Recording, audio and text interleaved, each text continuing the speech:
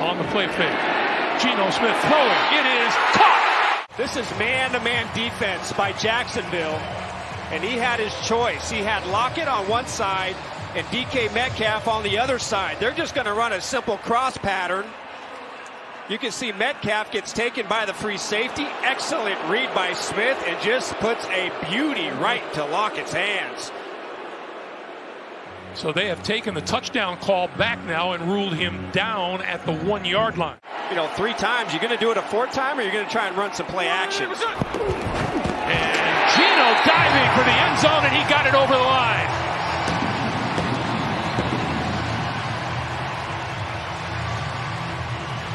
Made it real tough. I mean, there was no push by Seattle, and he just barely gets the football over the goal line and